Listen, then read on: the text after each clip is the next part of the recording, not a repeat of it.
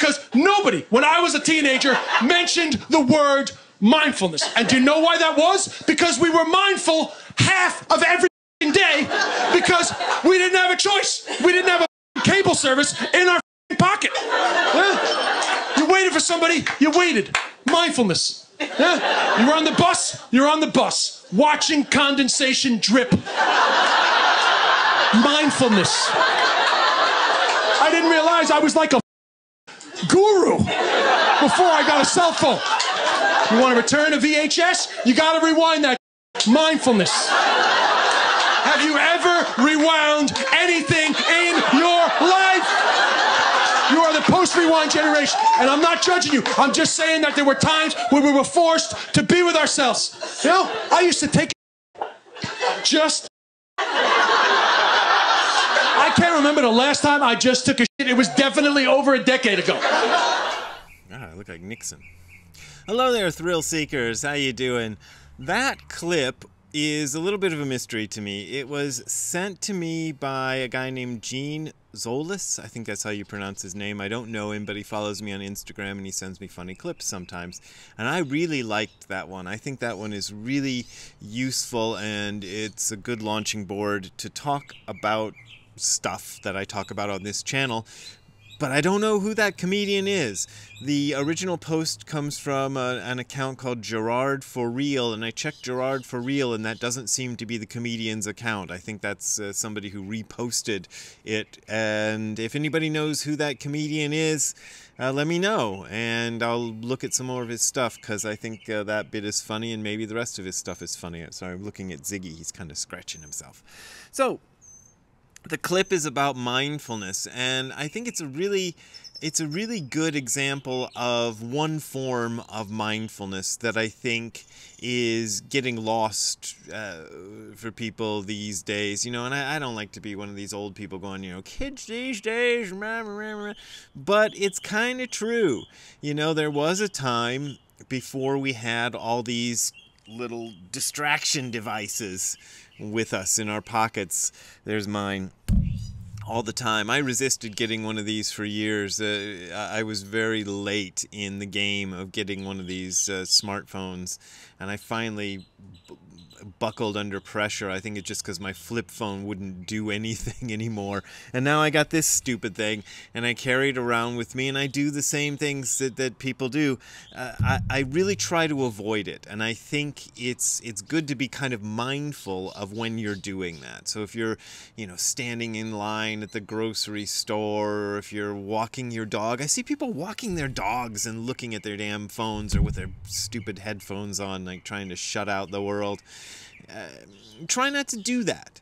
You know, it's something I know the temptation of it, because I feel the temptation of it just like anybody else. I don't have some Zen superpowers that makes me, you know, completely immune to wanting to go and I don't know, look at some dumb thing while I'm hanging around just doing nothing.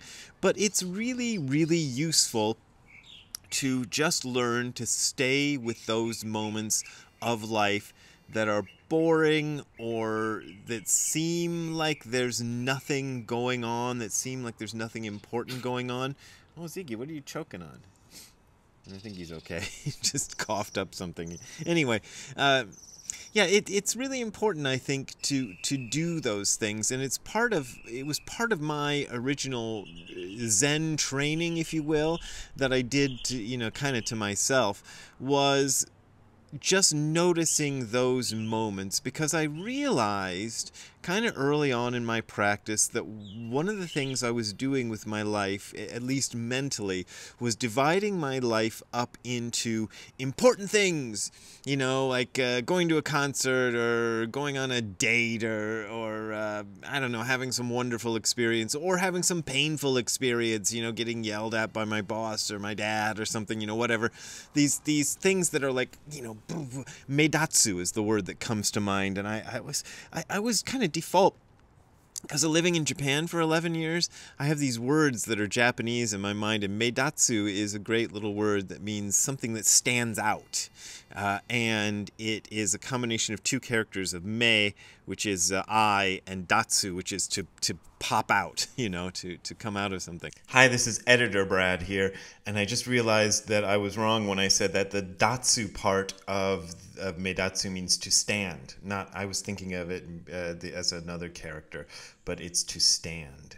So I think of the life, and I was thinking of life in terms of these meidatsu moments, and I realized that, and you just have to think about this for a second to figure it out, that most of your life is not those moments. Like, most of my life was not these standout meidatsu, if we want to use the Japanese word, moments. It was boring moments where nothing was going on, and because I was so focused on these important moments and thinking about the ones that happened in the past and thinking about the ones that might happen in the future and kind of waiting in anticipation for the big moment. I'm going to go see Teenage Fan Club on Saturday. So I could be sitting here going, oh, Teenage Fan Club is one of my favorite bands.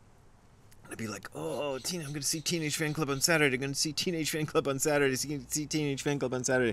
And think about this meidatsu moment that's coming up.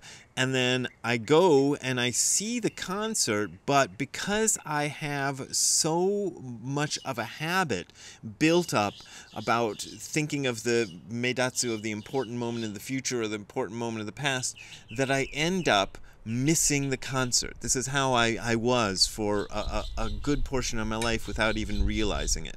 A lot of people use drugs to try to make this not happen. I know a lot of people who wouldn't go to shows unless they were high. And I think one of the reasons is that the drug can kind of silence, maybe not silence, but it can kind of dampen down that anticipation of the future and memory of the past thing, and so you can actually be clearly in this moment. But you can also learn to do that without any drugs at all, by just staying with the moments, those moments of your life that are boring, like the waiting in line at a grocery store, or standing around, I don't know, at a bus stop.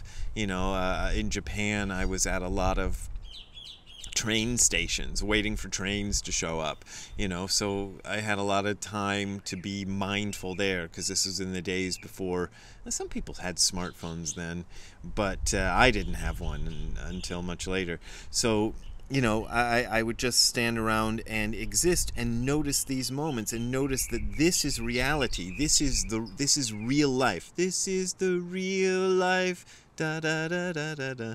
That's how it goes. I don't know if that's how it goes, but anyway, sorry. I just spit on the laptop here. But if I stayed in those moments, I would feel something. Like right now, I'm feeling the wind on my skin, and I'm hearing the beeping of the anti-gopher thingies we put in the lawn, and all the experience of just being right here and right now. Now, having said that, I thought, well, if I'm going to make a video about this, I should look up what Dogen has to say about mindfulness, and gosh, it's a doozy. So I found one quote I want to share with you about Dogen's view of mindfulness that appears in Shobo Genzo. But to set you up for that, I want to show you what word he is referring to. And this is the word, and it's pronounced nen in Japanese. And this is the word that's most often translated as mindfulness. I think it is a translation into Chinese and then into Japanese subsequently of a smriti, I think is how you say it in Sanskrit. But let's concentrate on the Chinese character, because I think the Chinese character is interesting. And I've talked about this before, so you old-timers may have seen me do this, but I'm going to do it again. A lot of Chinese characters are made by taking two other Chinese characters and smashing them together, and sometimes 3 or 4. But in this case, we've got 2. So the top Chinese character by itself would mean now, ima. It would be pronounced in Japanese, now. And the bottom one would be pronounced kokuro, or sometimes shin in Japanese, and that means heart or mind. So it means keeping your mind on now.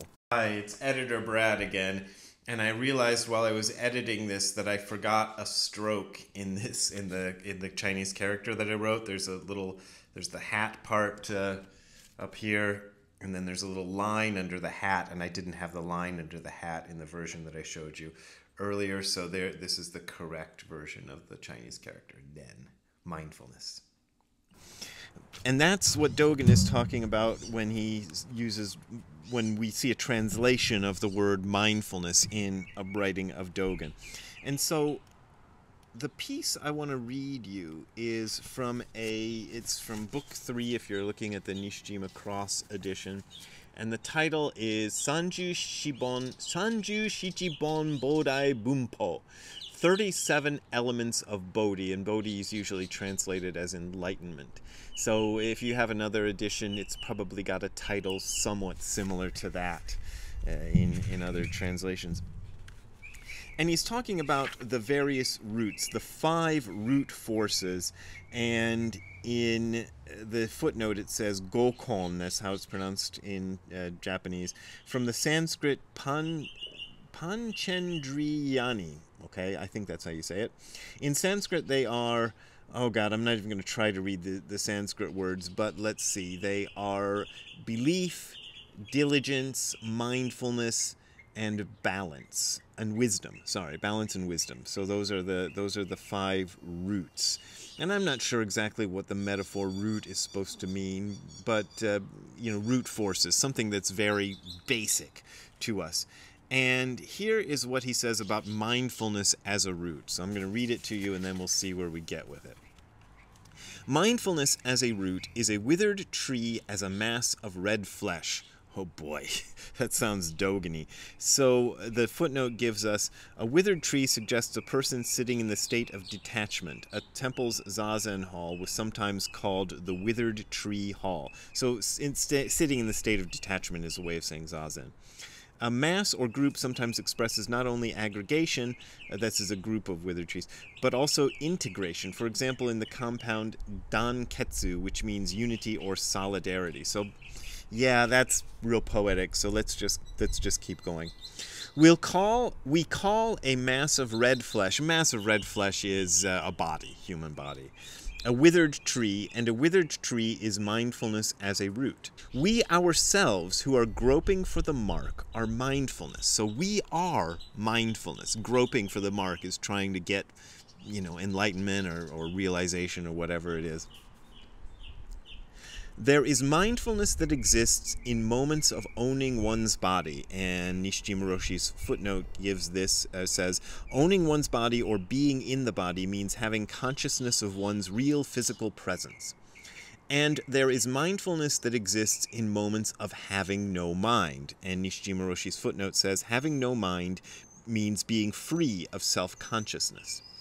There is conscious mindfulness, and he says conscious mindfulness means mindfulness in which there is a mind, literally, and suggests, for example, consciousness of oneself in zazen. And there is mindfulness in which there is no body, and his footnote is that, it says, literally, mindfulness in which there is no body, okay, that's the same thing, suggests the balanced state of seemingly effortless action.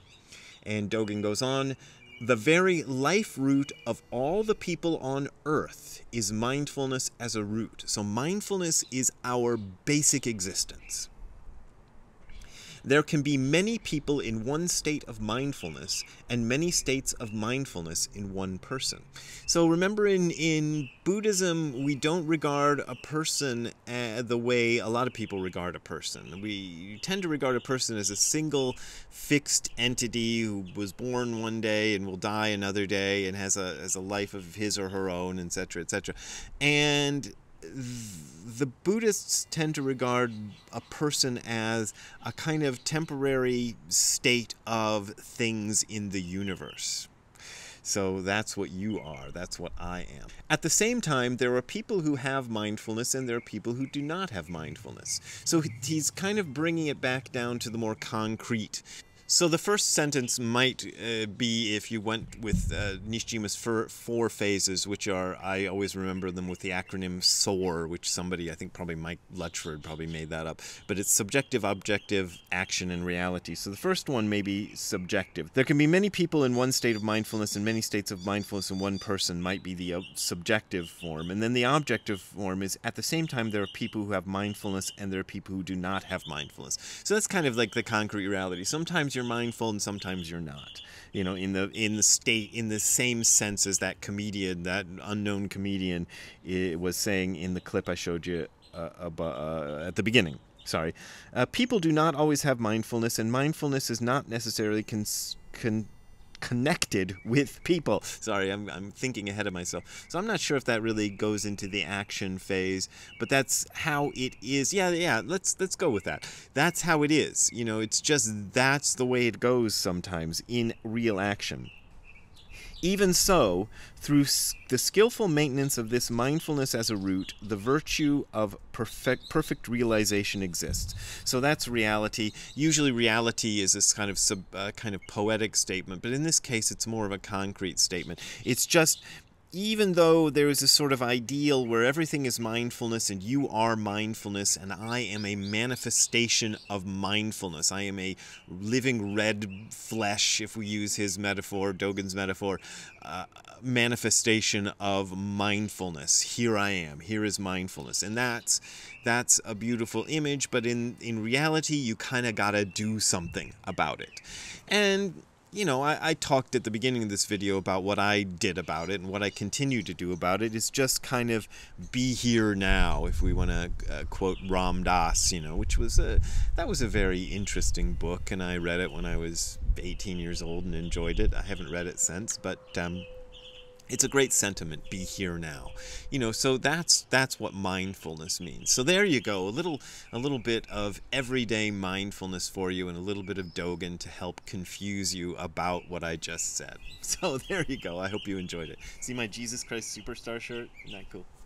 So anyway, I'm going to leave it at that for today and go back to trying to write this book that I'm trying to write. So if you want to donate to me continuing to write books at home, you can go to the links that you are seeing below. If you go below to the description on YouTube, that's direct links. Or if you don't like that, you can go to the URL that you're seeing on the screen right now, which is hardcorezen.info/donate. That is hardcorezen.info/donate. And you will find my links to my PayPal and Patreon accounts there, and that's how I make my living, and I really appreciate your support. But as always, you don't gotta support me if you don't want to support me. Okay, we will see you next time. Have a good time all the time, and remember to be mindful while doing it. Hey Ziggy Boo. Hey Ziggy Boo.